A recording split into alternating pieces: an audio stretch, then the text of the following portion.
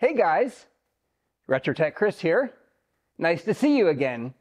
I realize it's been a little while since I've made a video, so thanks for sticking with me. I appreciate it. But it's time to get back at it a little bit. Plus, I have this really cool machine that I wanted to show you. It's a Dell Precision 220 Workstation. And I picked it up last week at a thrift store for about $25. Now, since then, well, I decided to improve it. So, well, we'll talk about it. But in any event, this is a Pentium 3 system, a dual processor, and presently has a gigabyte of memory, presently has 1 gigahertz processors, so nice and zippy, and a ton of operating systems because I went a little crazy. So tell you what, let's take it apart. Let's have a look at it. Let's look at some of the operating systems on it.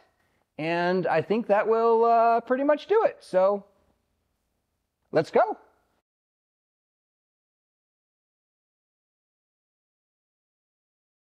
So I actually haven't had this PC in my possession for very long.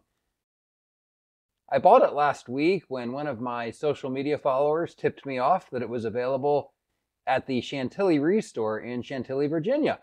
And well, it followed me home. From there, I got to doing some upgrades. And the first thing I found was this mystery board, a compact board with 2 processors, and I had no idea what their speed was, and I wasn't about to ask. I also purchased this regulator module that you see here, but I actually didn't need it. The motherboard that I received had 2 of them on it. And I also ordered 2 512 megabyte RAM bus sticks. I also ordered this processor for the heatsink you see here, but as it ends up, it was actually a little bit short, and those little plastic clips were a real pain in the butt, so I ended up not using it. So how do you take a cheap PC and turn it into a more expensive PC? Well, you let an enthusiast get a hold of it. We can see that we started out with a purchase price of $26.50, and by the time I bought all of these upgrades, we were just north of $156, which, you know, for what we have here, I guess isn't the end of the world.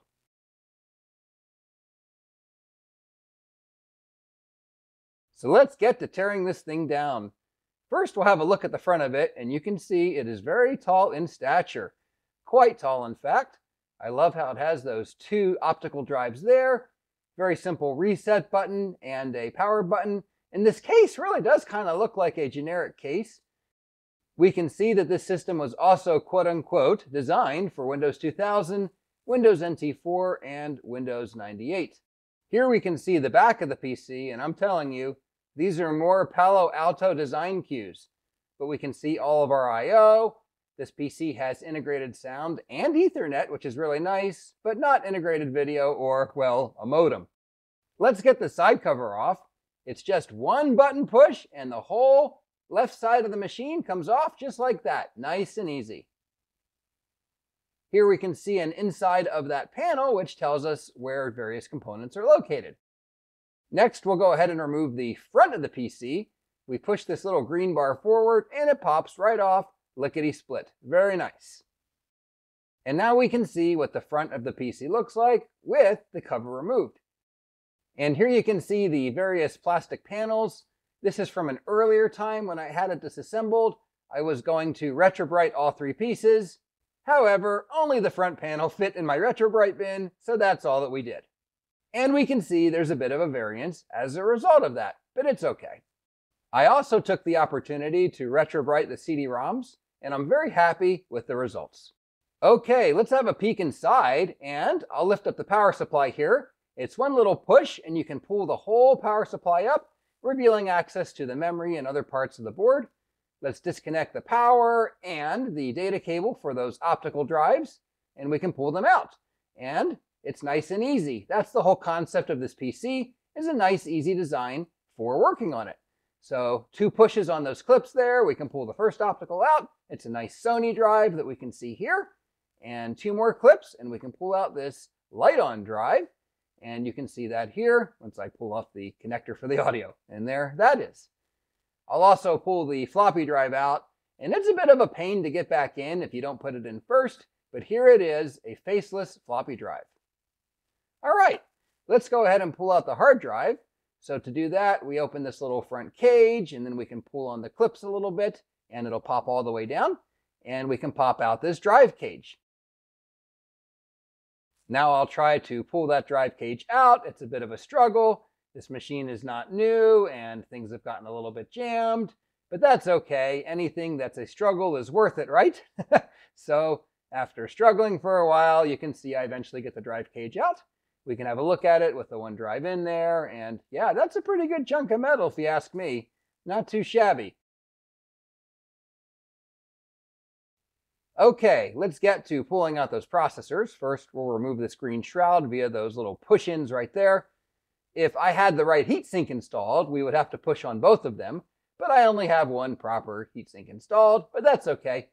And we actually get to undo these screws. That's the way it's designed. I only have this again on one of the two heat sinks, but that's fine. And from there, we can go ahead and pop out these nice slot 1 processors. Again, these are 1 gigahertz. I'll get the first one out here and we'll have a look at it. Those nice cooling fins to keep this thing nice and cool. And we can look at the front of the processor, and I'll try to make it so you can read the reading there, but well, the camera didn't quite capture it. Oh well. Moving on, we'll get the second one out. I like this compact heatsink actually, and we can see this processor does have a compact sticker on it since it came from a compact motherboard. Now we'll pull out this fan in the back, and it's a royal pain. I really struggled with it for a little bit. The beauty of photo editing, video editing, so you don't see my struggles. Nice Dell impression on the fan there. And it's just a very nice little dirty fan. It could use some cleaning. And next we're going to pull out this voltage regulator module. Out it goes, and you can see it here. It's necessary for that second processor to get the voltage it needs. All right, I'm going to take the memory out now, those two 512 megabyte sticks. And sorry my camera didn't focus, but you can read at least one of them, these nice RDRAM modules with the heat shields on them, which are really a sight to behold. Let's get this video card out, which actually is a PCI card, even though this machine does support AGP. I put a PCI card in here because I wanted to use this system with older operating systems. More on that in a minute. This nice cross piece here, which also has this little lever on it to put pressure on the AGP card and I guess keep it in its slot. Kind of a strange design if you ask me. We'll pull the PCI video card out. It's an ATI All-in-Wonder Pro card. I just happen to have around, and it does the job nicely in this computer. And we'll pull out this little modem as well. We won't be doing anything with it today, or probably ever, but hey, it came with it, so there you have it. Next, I'll take the motherboard out. We'll get all the cables disconnected here to make that nice and easy. And this motherboard is actually held in with one screw. That's it, one single screw. So with the cables disconnected, we can take out that one solitary screw that you see there. And once we get it out, it's a matter of just sliding the board back, and it pulls right out nice and easy. How about that for ease of installation and maintenance? I'll take it. Out comes the board. We'll try not to wreck anything here. It's a little difficult to get out, but there it is, and we have the board out. Let's take a look at it. Nice board there with PCI slots, our processor slots, etc. And we'll take a closer look at it here in a minute as well. Here we go. We have our PCI slots and an AGP slot, our two processor slots, the voltage regulator module slot, and our SIM slots, or whatever you call them, RAM bus slots. Very nice. I'll go ahead and reassemble everything now just so you can see it, and plus because it's going to be easier to do this now than when the motherboard is back in the system. First and second processor in, put in those thumb screw things, and we'll put in the voltage regulator module as well, and the SIMs there, or whatever they're called, RDIMMs, or I don't know. Call it what you want. And with that, we're pretty much all assembled, good to go. We'll have a closer look at the cards here, a modem and the video card, and yes, that video card does have a tuner in it.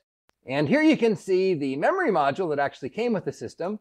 It's a 256 megabyte module, and with RAM bus, you always have to pair with either another chip or some sort of a blank.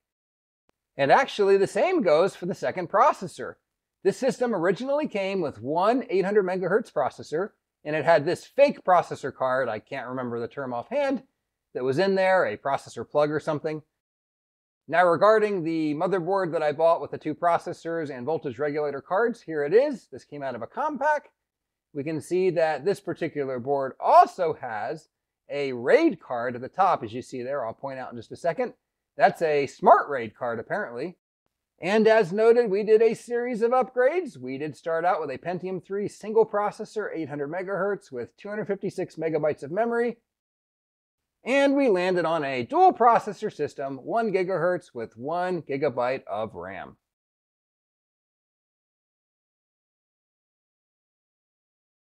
Let's talk about operating systems.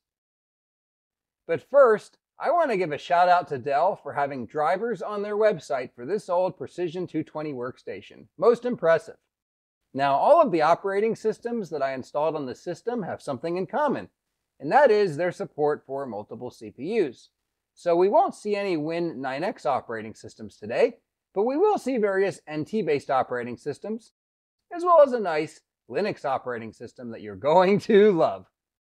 Let's get this machine powered on, and I can show you some of the operating systems that we have installed, going through the boot menu.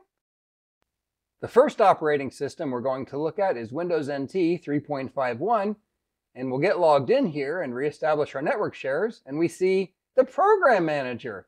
That's right, we have a 32-bit OS here with Program Manager. We can map to a network drive and browse around. We can also load up the Windows NT diagnostics and see that indeed we do have 2 processors detected. If we go to the hardware and then we go to the CPU steppings, we can see there it is, 2 processors detected. So that's kind of cool. All right. We can also launch Internet Explorer just for fun and actually connect up and stream some internet radio. Of course, I can't play it here for copyright reasons, but I think it's pretty cool that we can actually launch streaming audio using ProtoWeb here, as you see, in Retro Shoutcast, and we have loaded up Winamp so that we can listen to audio. Next, we'll load Windows NT 4.0. We'll get logged in here, and we can go and look at some of the various features here. If we go to Properties, we don't quite see as much, but we can see the memory and processor detected, though it's a bit cryptic in this version of Windows. And from there, we can also go and perhaps load an application. I'll just kind of fumble around here a little bit. And we'll pick on the imaging application. And there it is. But yeah, kind of neat. We can also load up Internet Explorer and go to, I don't know, FrogFind, for example. And we can see that indeed we are browsing the web on this nice system running Windows NT 4.0. Next, we'll load up Windows 2000, which is a classic, absolutely wonderful OS. I love everything about it. I love its startup screen. It's a stable OS. We can go to Properties and see an equally cryptic processor detected and 1 gigabyte of memory. We can go over to the hardware and look at the device manager. If we expand this out, we'll see that a multi-processor PC has been detected. So that's cool.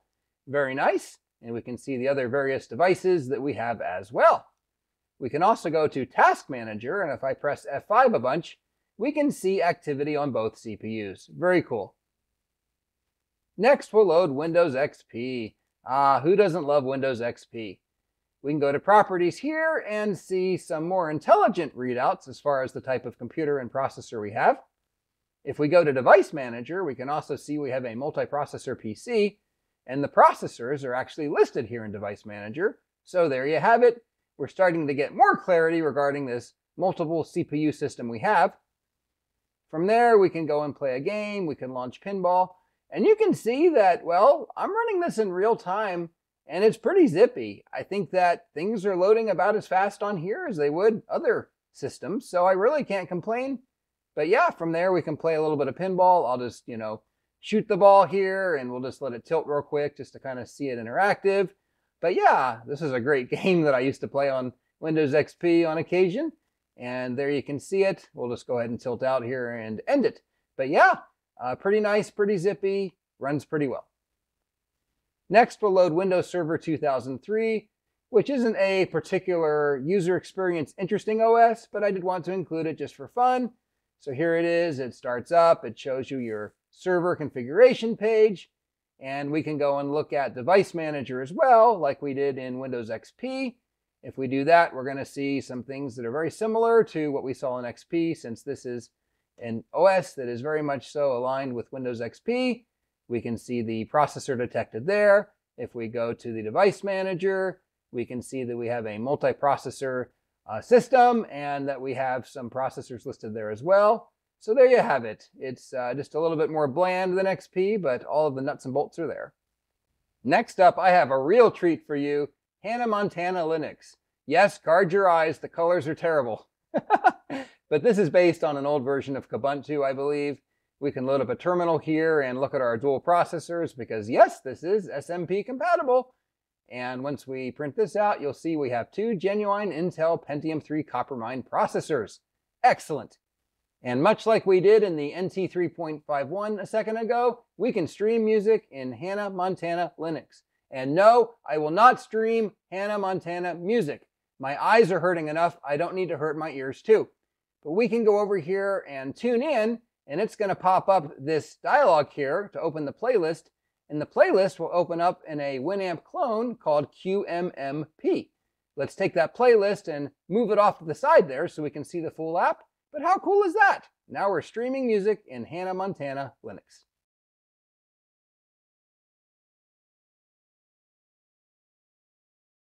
Well, anyway, that's what I had for you today. I hope you enjoyed this video. This is a really fun machine, and I'm enjoying having it. Thank you very much for watching, and we'll see you next time. Bye for now.